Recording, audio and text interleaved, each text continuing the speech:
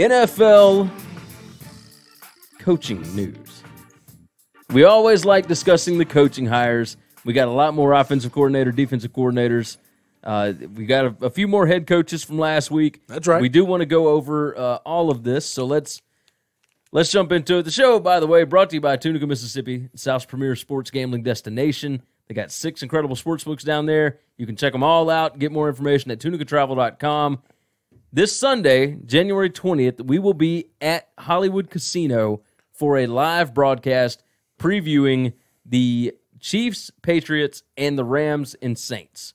So we're going to give you all the information you need to make your bets. We are setting up on the stage bar, which is right next to the biggest projector in the entire Tunica area in all the casinos, 12 foot by 24 foot. I'm telling you, this place is awesome. Perfect setup to watch games. They got food and drink specials all day. $12 buckets of beer. That's 6 beers for $12, man. $2 a beer. They got chicken wings that are like 50 cents a pop. They got pizzas and fries and nachos and hot dogs and anything you want to eat, and they got it dirt cheap. And it's awesome. I've been down there multiple times, sat and watched games, sat and watched fights. It's awesome. Hollywood Casino, the place to be, Sunday, January 20th. We are going live at 12:30. We will be there at 11. We want to shake your hand, come out, say hello. We want to tell you thank you for supporting the show. Let's jump into this thing. What's the first hire you want to jump on? The Browns? Yeah, let's get to Freddie Kitchens. Let's jump into Freddie Kitchens. You want to talk about the DC and OC first? No, I want to talk about Freddie. We'll talk about Freddie. Very well. This is near and dear to your heart, so I'm gonna let you take the reins on it. So there was one guy I wanted this hiring season, and I didn't get him. Bruce Arians. That was Bruce Arians. And the Bucks got him. Yeah, and I wanted the combination of Arians and Bowles, and that's who I wanted. And I kind of, after I knew that wasn't going to happen, I just was very disappointed with all the rest. I didn't like the interview list at all. Every day I looked at who they interviewed next, and I was just like, this is what we're doing? Like, I was so disappointed. But then they make the Freddie hire, and I'm thinking, well, out of everybody they interviewed, I'm good with giving a shot to somebody I wasn't expecting because I just wasn't a fan of the other guys. Now, his resume is thin. Yeah. When I listened to his press conference, he is not polished as a speaker at all. Looks just incredibly uncomfortable in a suit. They should have just let him wear his hoodie. I like that. I don't know anything other than he was very honest. He was a very straight shooter. He did not give you coach speak at all. He's not afraid to answer a question in a very honest and real way. And if he didn't know the answer, he had no problem saying, I don't know how we're going to handle that. I don't know how I'm going to do that. Like, he didn't just make something up. It wasn't typical Hugh Jackson. I do think his press conference was a complete F-U to Hugh Jackson, because the first thing he said is there's no there is no I'm sitting in my chair and you're sitting in your chair, and there was no, I got to look at game film before I answer that question. No, he just tell you the answer. He just told you what he thought. Yeah. And it was all about, we're going to figure this out as a team. I'm not going to have all the right answers. I'm going to lean on my other coaches. I'm going to lean on the organization, the front office for help with everything. And everything we do will be a collective, collaborative effort. And I really like that. Being the Pats fan that I am, watching other we always say this forever and ever and ever. Organizations win championships. Yes. Not individuals. And he was very much bought into the organization of the Cleveland Browns winning this thing. I trust in John Dorsey. I think John Dorsey is probably the best overall football man, general manager in all of the NFL. Whew. I really do. What he built in Kansas City is pretty amazing, and he left Kansas City strictly because there was nothing to build. Now, you got to hold your nose a little bit because he's going to take football guys. He only cares about football. So if you beat somebody about the face every now and again, you're just going to have to swallow that pill and say, man, all right, he going to be wearing brown and orange for a while. But that's John Dorsey. Yeah. He don't miss. I questioned a lot of his draft picks. All of them hit. I was wrong. He hit all of them. He had a lot of draft picks last year. He hit them all. There's not a lot that I question about what he does. Get to the OCDC hires. Steve Wilks. Really like Steve Wilks. Steve Wilks was a stud in Carolina. Yeah, he's defensive coordinator, former head coach of the Arizona Cardinals. And he got 1 year at Arizona, taking over a terrible team, had a bad offensive coordinator hire, and you're one and done on a bad team. He's doing exactly what he was born to do, which is coach defense.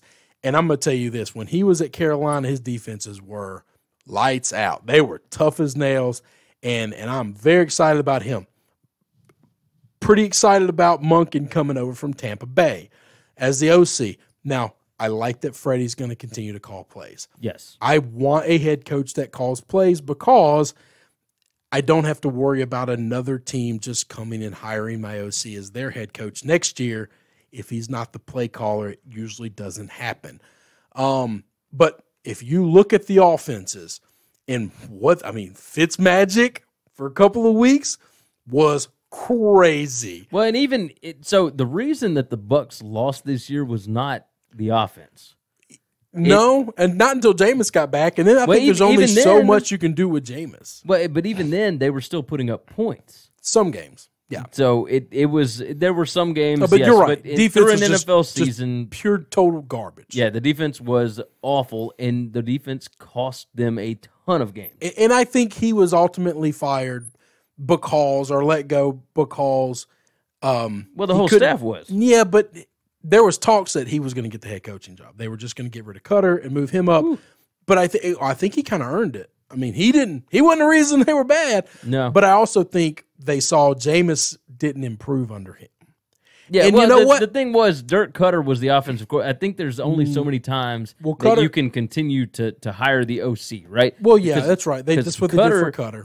Schiano was the head coach, right? And then Cutter got hired to well, at one point in time, to fix the plays, like Cutter took over play calling. I'm thinking play calling wasn't your problem. Well, no, Cutter was the play caller when he was the OC. Yeah, I'm talking about this year. No, I'm with you. To start the season, oh, yeah. No, Monken was calling play.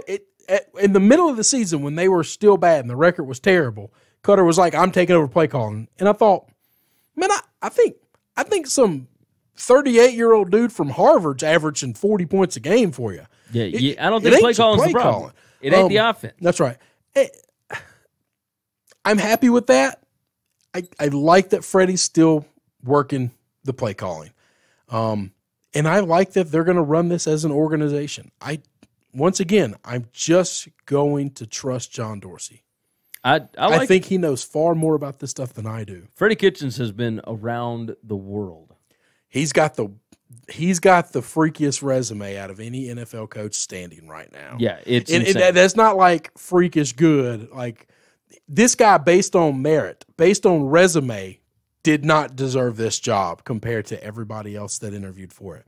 I'm very glad that he's the guy over everybody else that interviewed for it. He's a football guy.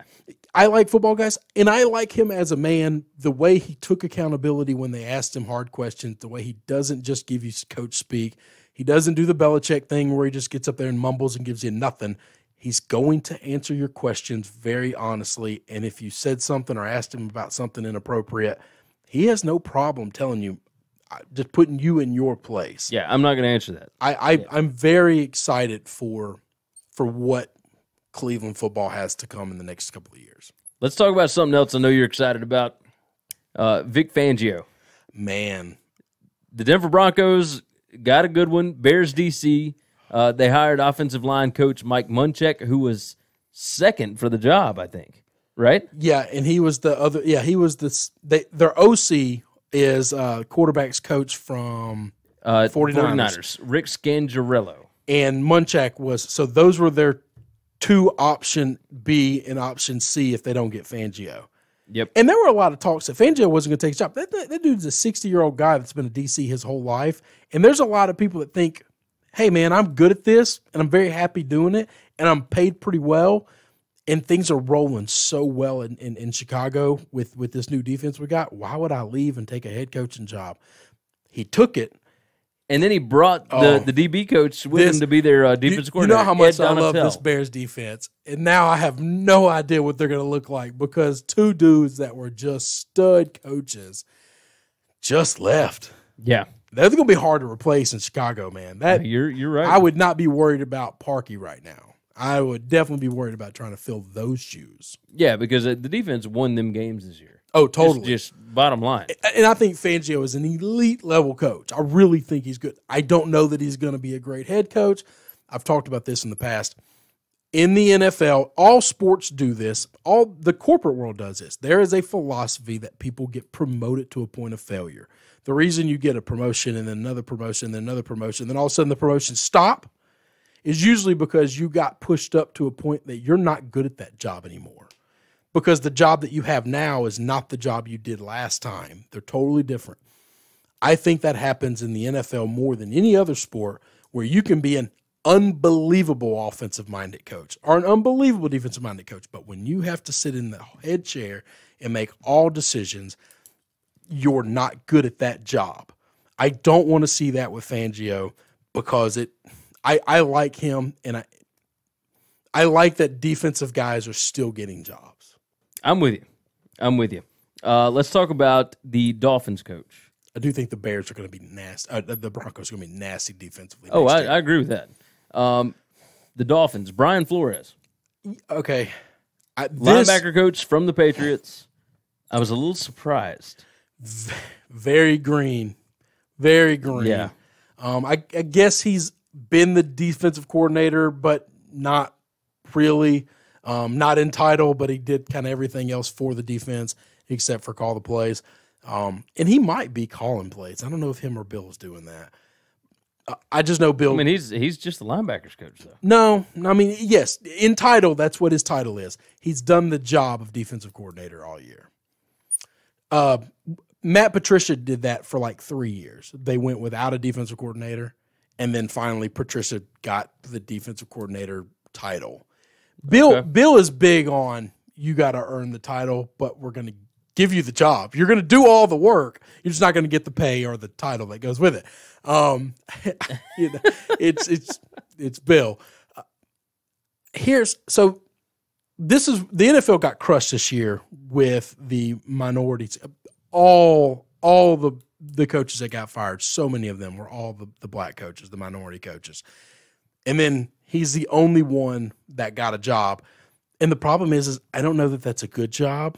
I don't know that that's a job that he can keep because I think these guys keep getting jobs before they're ready. I think Steve Wilkes is going to be a good coach. I don't think he was ready to be a head coach. No, I agree with you. And I've heard a couple of other people talk about this, and I don't remember who. I wish I could credit them, but there needs to be some type of like system in place to where we need more minority coaches in the NFL. So much of the league is made up of minorities and players. You have to have some comparable minority representation in coaching, in leadership positions. I think that's important. Front office as well. I think to get there, you can't just have a guy be a first-year defensive face of a program and, he did good, let's give him a job. Because then if he fails at that job, you didn't help him and you didn't help the rest of them trying to make a difference. You've got to groom them. You've got to teach them the job. You've got to give them all the tools there is, because I'm sure just coaching next to Belichick doesn't mean you've learned everything. I don't know that Bill shares all the things that he has inside his head with his coaches, because when they leave there, they don't tend to do well. No, none of his coaches. Like Bill O'Brien is the best coach. I don't know that he's great. I don't know that he's good. And that's the thing. Like we've talked about Bill O'Brien all year. We thought. Sorry about that. When he started 0-3, we thought he'd be the first coach fired. I thought he was going to be fired. I thought either him or Hugh were going to get canned. That was the list. And then he goes on he wins 9 straight. No, he won 9 straight. It was just crazy. But like 3 of those games, the other team the first 3, the other team was like, here, I need you to get a win so you don't get fired and you stick around for the next decade. Yeah. Give him an extension. And then it keeps going. And then it just kept going. So I don't really know how to handle that. I don't know what Miami's doing. That's my biggest problem. Idea. I don't, and they're talking about Tannehill's thinking about. I think he's a free agent, and he's talking about leaving. I don't know who's going to be the quarterback there. Kyler Murray. There have been reports. There have been reports that they're in like tank for Tua mode, but that didn't really happen in the NFL. And if it does, and you tanked for Tua, and if you do tank, I don't know that that's a bad plan, by the way. But if you do tank, this is a place where you got to wear that resume. And so if you go 15-1 or 0-16 or 1-15, sorry, the other way, like, and then the next year you get the guy you were hoping to get, and let's say you go, 5-11. Yeah, I was trying to come up with a not a terrible record, but not like a great record. I think there's a lot of places that were like, we knew we tanked last year, but we tanked last year, and then you started a losing record this year, we're going to fire you. Yeah. Like, I think you can lose your job. I don't know that if I'm the coach, I would buy into that. If you create a losing culture, yes, it is tough to get out of that. Really, really hard to get out of that. And this is not college where you flip over players. No. Right? You can't go get a bunch of graduate transfers or JUCOs and just be studly the next year. You got guys under contract. Yeah. And they are going to be your team. And that is what it is. I don't know what's going on there, and I hate that he ended up there. The Bengals hired Zach Taylor. I don't know what in the hell is going on in Well, you know exactly Cincinnati. what's going on. The same thing that's going on everywhere else across the league. Anybody that has ever graced the presence of Sean McVay is getting a job right now. And Zach Taylor, the quarterback's coach of the Rams, is now the head coach of the Cincinnati Bengals. So I heard... I mean, this kid is young, and he might be fantastic. So I followed Jason Lockenfleur, and I listened to him a lot. And I heard him say today in an interview that any owner that has sat and talked with Sean McVay knows how much of a unicorn Sean McVay is. If he is so much a unicorn, that doesn't mean that everybody who has pepped the unicorn or fed the unicorn is going to be a unicorn. Why do you think that they got anything out of him like he has? I think this is the most foolish trend I've ever seen, and I do think that we are about to get into a world of haves and have-nots for the next 2 to 3 years. All right, here's his coaching resume. Texas A&M grad assistant from 2008 to 2011. Dolphins assistant quarterbacks coach in 2012. Dolphins quarterbacks coach 2013 to 2015. Was Gates with the Dolphins those times, I wonder? I know for obviously 2015, 2014, but I wonder if I have no idea. I wonder if he was there for 2012. 2015, he was the offensive coordinator. Okay. There. Here is the connection. He was the offensive coordinator and quarterbacks coach for the Bengals in 2016. Okay, so and they know who he is. And then the Rams in 2017, he was the assistant wide receivers coach. And then in 2018, he was the quarterbacks coach. Okay. And so he's got history with the Bengals. He played quarterback at Nebraska and he was under Bill Callahan. And if he coached under Gase, because I actually do respect Gase as a head coach and an offensive mind. I think he's a sharp guy. Well, I think he used to be. I don't know what the hell happened the other day. But he was there. No, he wasn't there for Gase. We had to be there for his 2015. But Gase was there 2016, 2017, 2018. Gase wasn't there in 2015? No, Gase was only there 3 years. Oh, wow, I didn't know that. I was about to Who was there before him? Joe Philbin? I don't know. I don't remember who it was in 2015. But no, I don't think Gase was only there 3 years. So, I mean, that's interesting. I don't know off the top of my head. And I'm looking it up right now, as a matter of fact. Yeah, I don't know. I don't know who it was.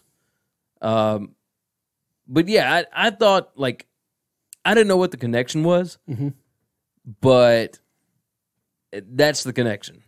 Well, I knew he had a connection to Sean McVay. I mean, I knew that's what's going on. Joe Philbin was the head coach until October 5th. They went 1-3 to Then start. Dan Campbell, and then Gase came in. So the whole time he was there, he was under Philbin, under all those positions. Philbin and Campbell. And Campbell for half the season. Yeah. Yeah, that's not good. Joe Philbin's not a good coach to learn under. So I don't know. I mean, he's associated. They might be tanking for 202. They might be. Hey, you might be right. I don't know. I can't make sense of it. That's a bad organization. Yeah. Let's wrap up with Cleveland's getting better. Yeah. And Cincinnati's taking their place. Let's wrap up with the OCs and DCs. The Jags hired John DeFilippo. Great offensive coordinator, not necessarily a good play caller. So it works out well. So, I mean, is Marone going to call the plays? Oh, yeah. Marone calls the plays all the time anyway. Marone's called the play this year. I mean, he's a play caller. He's an OC. He's an offensive guy. So, yeah, I actually think that's a pretty good hire. Vikings hired... This is the best hire. Gary Kubiak. This is the best hire, in my opinion. Or actually, no, he didn't go to the Vikings, did he? I thought the Vikings kept... No. He's not an OC. Kubiak isn't. Yeah, he is. He's no, because his son got a job with him, but Kubiak is like an off-field assistant. I thought his son was the quarterback's coach, and no, the guy that took over the job, he is the new offensive advisory role. Yeah, man. Okay, I thought he was going to be the OC. No, he's so who they hired for the OC? The OC is that what was the guy that the guy that took over this year? Yeah, and I can't remember. Is it Kevin something? I'm googling it now. We should have known all this stuff. Yeah, you would think so. Really bad. Kevin Stefanski. That's who it is. And so, but Kubiak's son got hired on the staff as well. Yes, and I knew that, which is why I thought Kubiak was going to take the OC job. I don't think Kubiak wants an OC job. I don't think he cares that much about, like, he's interested in like game planning and all that, but I don't think he cares anything about. He don't want to be there on Sundays. No, he don't want to work Sundays. I get that. I don't like working Sundays either. Cardinals, they hired Vance Joseph as their defensive coordinator, and I think that's a pretty good hire. Probably good hire. Vance Joseph, very good coordinator. Probably not a good head coach. Cliff Kingsbury cannot find an offensive coordinator. He's offered it to a couple of people, and they've all turned it down. So Sarkisian said no. DeFilippo said no. Jake Spavital said no. Spavital, West Virginia offensive coordinator, that is now the head coach at Texas State. That's right. He took a head coaching job. Ben McAdoo and Jim Bob Cooter are the next two names that they have on their list. Right. I think either one of those will be fine. I think either one's fine. He's going to call his own plays. Yeah. I think had he gotten DeFilippo, that's what he needs. He needs a professional NFL offensive coordinator. DeFilippo was seen in the league as a very good offensive mind. Yeah. He just was a bad play caller everywhere he ever went. And I think going to a place like Arizona where Kingsbury's going to run his offense, he just needed a guy like Filippo. But like I said, it works out well with him in Jacksonville because that's the same setup. Jim Bob Cooter, I think, would be great for him. Ben McAdoo, like, that might help you as far as the former head coaching aspect, but McAdoo was so terrible with the Giants that I don't know. Yeah, he ran a lot of people raw too. Yeah. Jim Bob Cooter, I don't think did that. I don't think he burned a lot of bridges. No. I think he was fine. That's all I've got on my list. You got anybody else? No, I mean that's the bulk of it. And I know we're going a little long. Can we figure out? Has anybody talked? Now we record this on Wednesdays. I've been away from a lot of sports media news after Monday afternoon. What in the hell was going on with Adam Gase? Does anybody know? I have no idea. You and I talked a little bit about. So I'm not. This is not like a conspiracy thing. This is just human nature. I've watched him do press conferences 100 times. Yeah, and he doesn't look like that. He's never done that before ever. I've got a big track record of him, and he's never looked like this before ever. Yeah. So he either did it on purpose, maybe just somebody dared him to be goofy. I don't know what. He wanted to like take a shot at the New York media, so I'm going to go out there and act crazy and do like something strange, or or he was on something. And I know everybody in the world like made the coke joke because like it was his coach that got caught doing cocaine off of hookers and like filmed it. So like I get that that's an easy joke, but I need some type of explanation if it's not going to be he was on some type of medication or drug. Or he was drunk. Or he did it on purpose. Or he did it on purpose. But see, people who are drunk are not walking around eyes wide open. No. I've been around many different types of drunks. I've been many different types of drunk. I've never seen Gase look like this. No.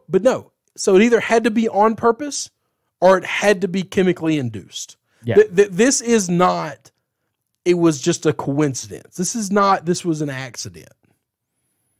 It's just not that. No, you're right, and I'm sure we'll hear something about it. I just want to know, and if it's happened, I need to go find it. I want to hear somebody in the New York media ask him, what the hell was that? And I don't need coach speak. I need him to give a real answer. If you have heard a response to this, leave it in the comments. Let us know what's up. Because when you Google it, all you get is like a million images of it, and people laughing or making a joke or having a comment. But I can't find. But there's no reason behind it. I looked it up. I can't find an interview where he's actually like said, yeah, I took something or whatever. I had the flu and I drank a bunch of NyQuil. I don't know. I don't know what could make you do that. I have no idea, but I know it had to be something. Had to be something, right? Or he did it on purpose just to be goofy and funny, which is just to mess with the New York media, and that's entirely possible too, I guess. I don't know, man. If I'm your GM, if I'm your owner, I'm pissed off. Yeah, because it makes you immediately look like a moron. Oh yeah, because it's like we hired this guy. Yes, I can't figure it out. That's the only coaching kerfungle that threw me for a loop this week. Yeah. No, you're right. That wraps up our NFL coaching hire talk, I guess. Sure. I don't know what to call it, but that's what we're talking about on this one. That's what we did. Tunica, Mississippi is the presenting sponsor of the show. TunicaTravel.com is the place to go to find information on all 6 of their sports books. We are going to be at Hollywood Casino this Sunday, January 20th. We'll get there about 11 o'clock. We're going to shake hands, kiss babies, all the wonderful things. Come and hang out with us. The show starts at 12:30. We're going to preview both games. We're going to give you all the information on what picks you need to make. We are set up on the stage bar right next to the sports book, right next to the biggest projector screen in Tunica at any of the casinos. It's 12-foot by 24-foot. Perfect place to come watch the games. Food and drink specials all day, and the food's actually good. I've had it. I'm telling you, it's fantastic. $12 buckets of beer, $2 a beer. Not bad. Come hang out with us. We want to see you. We will catch you guys on Sunday.